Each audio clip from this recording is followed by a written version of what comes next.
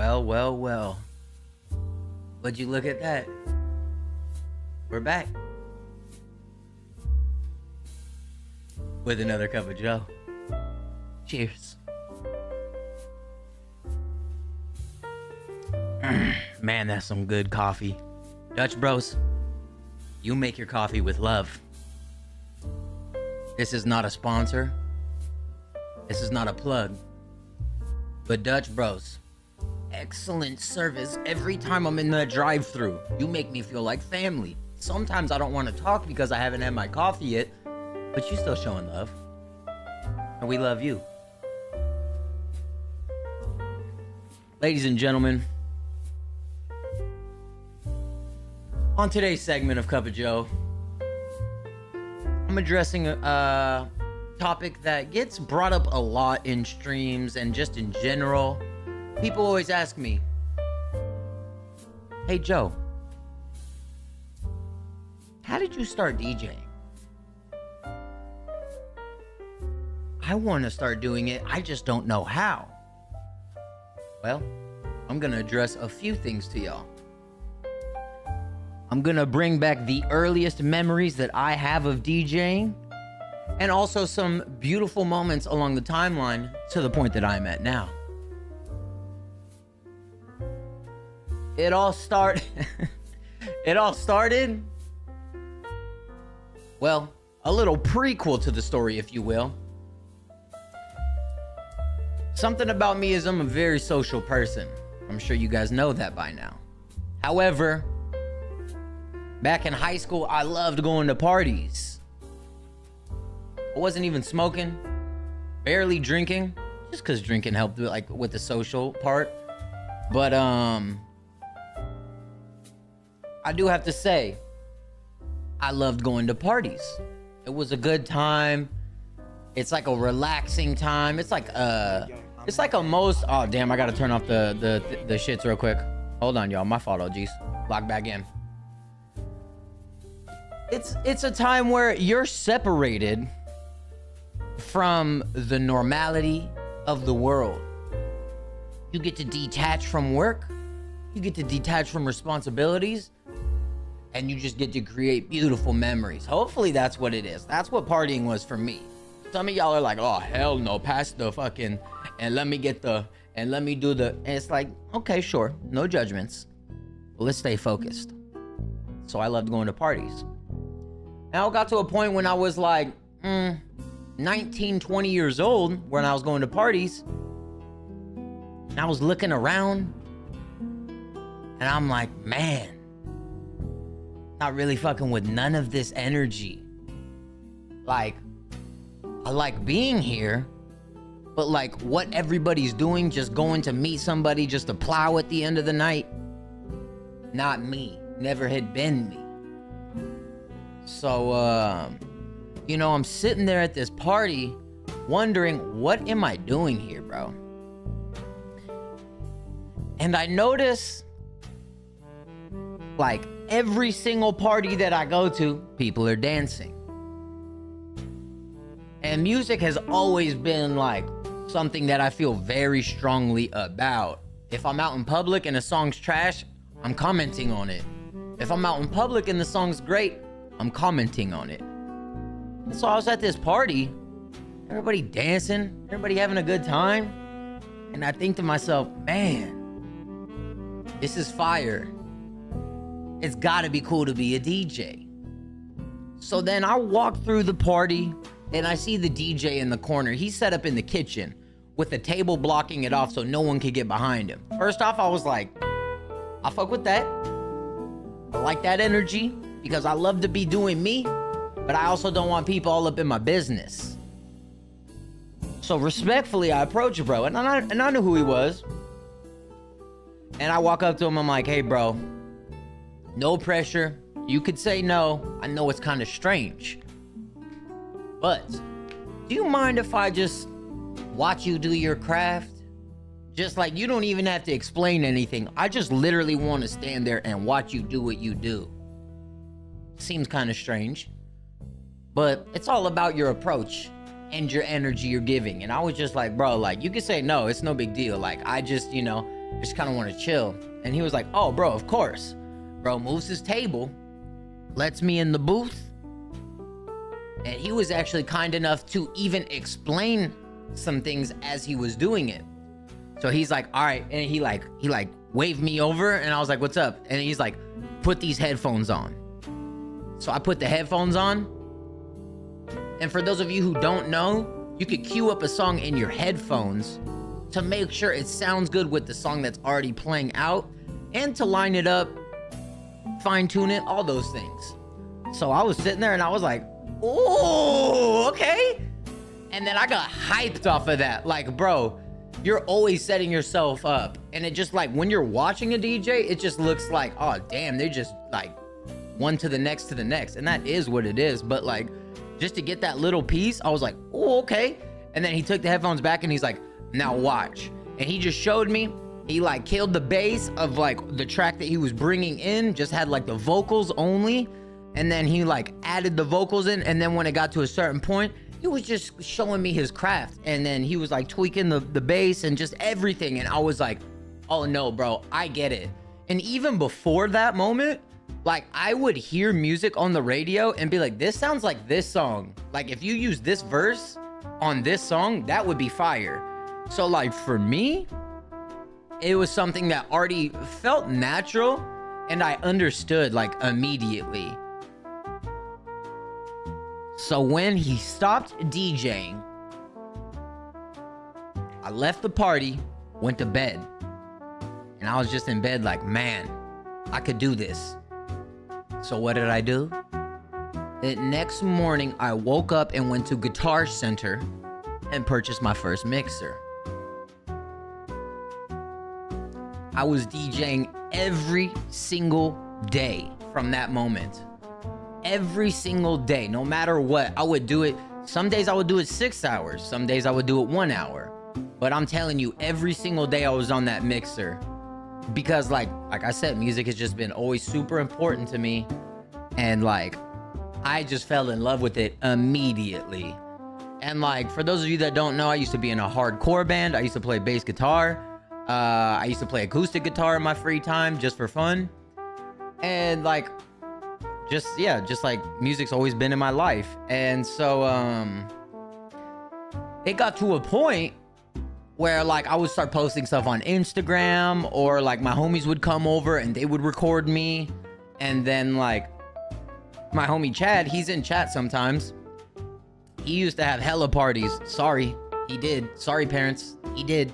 And we were always in that bitch. And let me tell you about the first story where I was like, oh yeah, I could do this. I could definitely do this.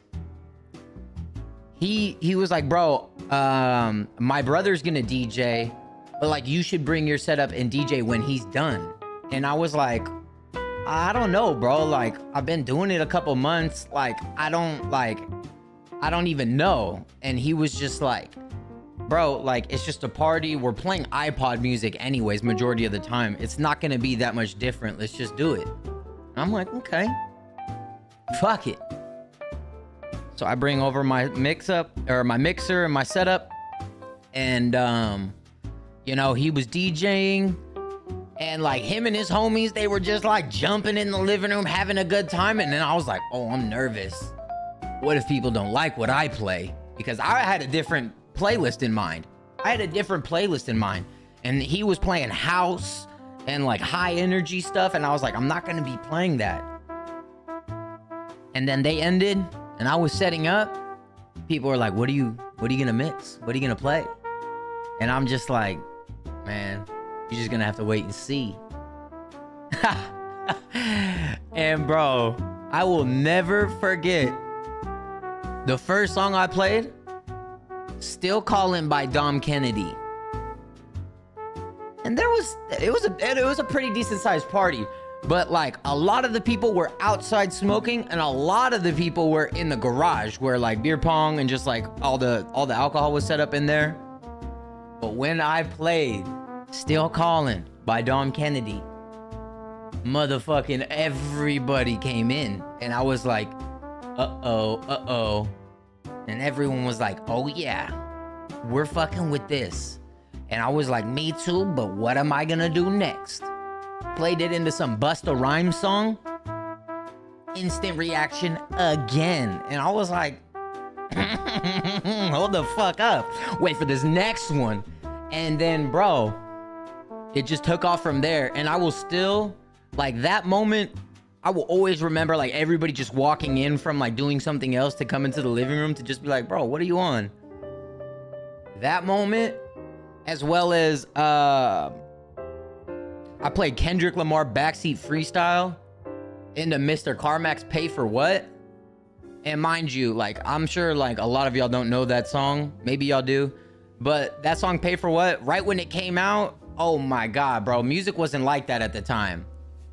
And, like, bro, I was mashing it up and I built up Kendrick's lyrics to the drop, dropped it, and everybody lost their shit. And everybody, like, came behind the booth. They're like, what song is this? What the fuck did you just do right now? And I was like, yo, chill. No, I'm just kidding. I did not do that.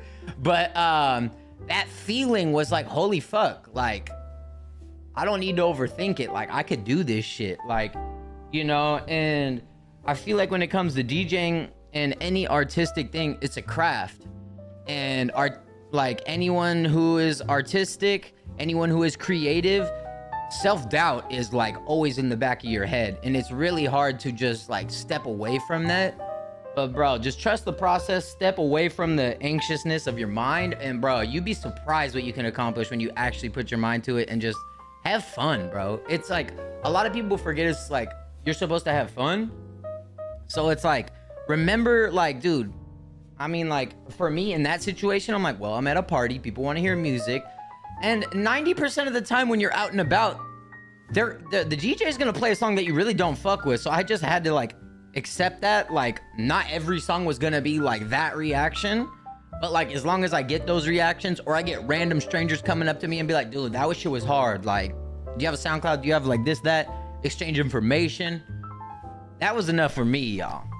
So, from there, I just kept doing it for fun. And then my homie Ryan Quiros got me plugged in at the Yost Theater, where we hosted the Berlizzi Ball 2 years ago. And that's when I played at a club for the first time. And same shit, bro. I wish there was a couple songs.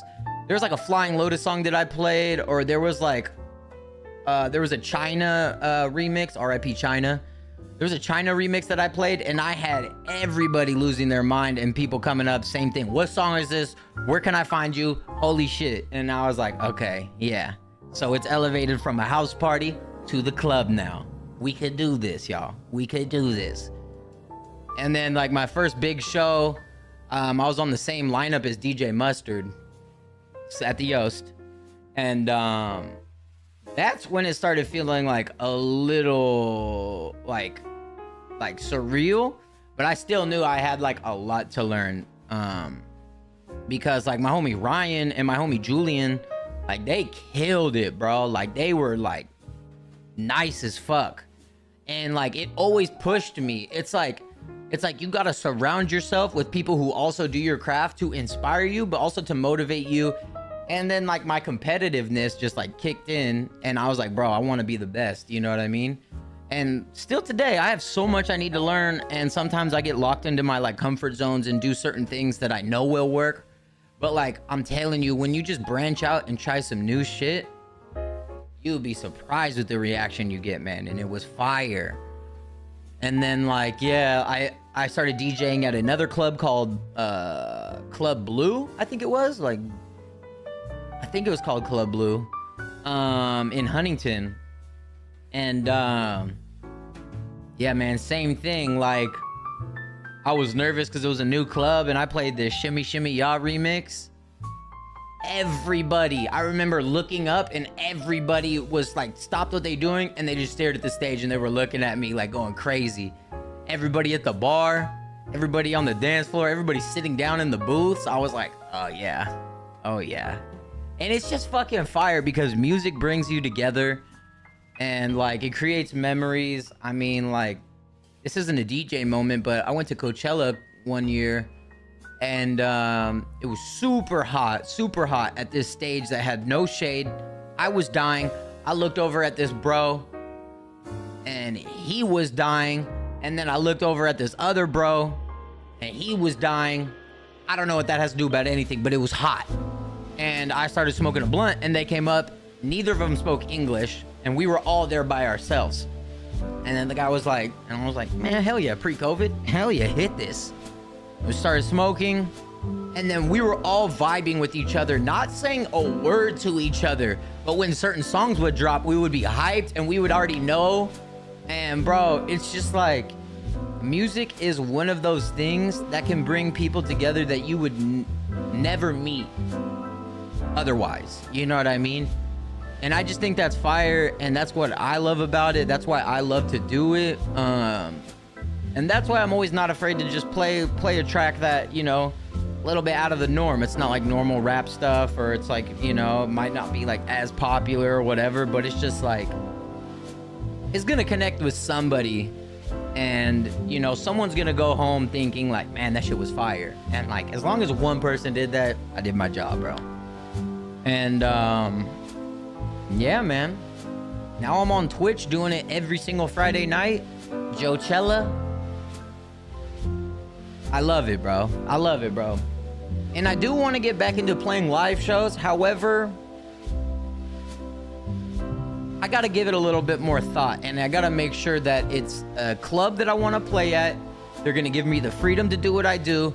And lame heads aren't going to be there. Lame people, if it's going to be public, I can't control that. But, like, I would like to control it as much as I can. Because, like, I don't want cussers in the crowd, bro. Like, I want everybody to be comfortable having a good time. I don't want people playing it too cool. Like, enjoy yourself, bro.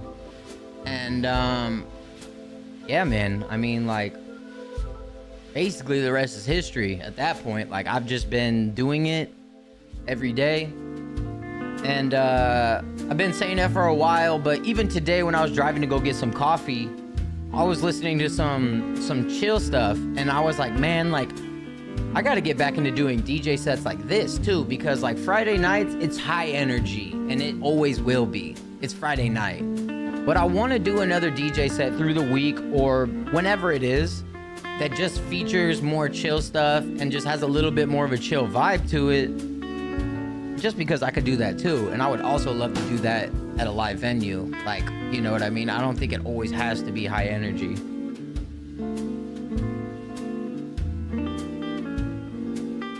But ladies and gentlemen, players, that is a cup of Joe. And that is how I started DJing. There you have it. Don't ever ask me again. I hope you enjoyed yourself. And I love y'all. I'll see y'all in the next episode. Y'all have a good night, good day, good evening. And if you have any questions maybe that might spark a cup of Joe for me, feel free to leave that in the comments down below. This is the player signing out.